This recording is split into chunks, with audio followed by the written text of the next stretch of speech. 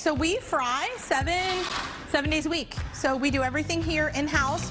We fry our croissant dough, cake doughs. We do 8 different kinds of cake donuts a day. So we used to have to cut everything by hand, but now we have the sheeter, and the sheeter rolls them through for us. And we, once our dough is ready, they get cut, and then after that, we put them on, we have a proof box over there, and then we'll deep fry them, and then we'll decorate them. I wanted to do a blend of like crazy stuff that you can't get anywhere else. I travel a lot, and I see what's available and what's not, and I just wanted to do my own version. So the way we build our boxes is if you get simple donuts or fancy donuts, and that's how we base our pricing. So these 3 trays are our simples: blueberry cake, lemon cake, chocolate cake, plain cake, cinnamon sugar cake, apple fritters, cinnamon rolls, our glaze. We've got strawberry ice sprinkle, maple chocolate as our simples. So every weekend, check our Instagram and our Facebook at 50 Donut Co.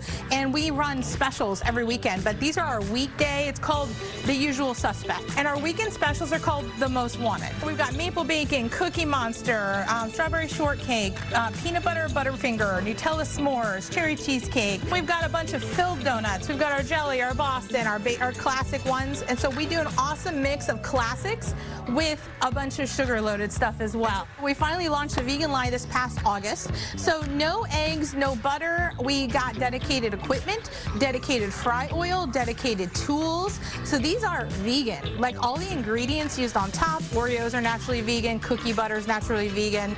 So what we've done is take and create 6 vegan donuts available at our Siesta Row store, our UTC store, and our Bradenton store only. I just come out, I do my best, and if people like it, they come. If they don't, they don't.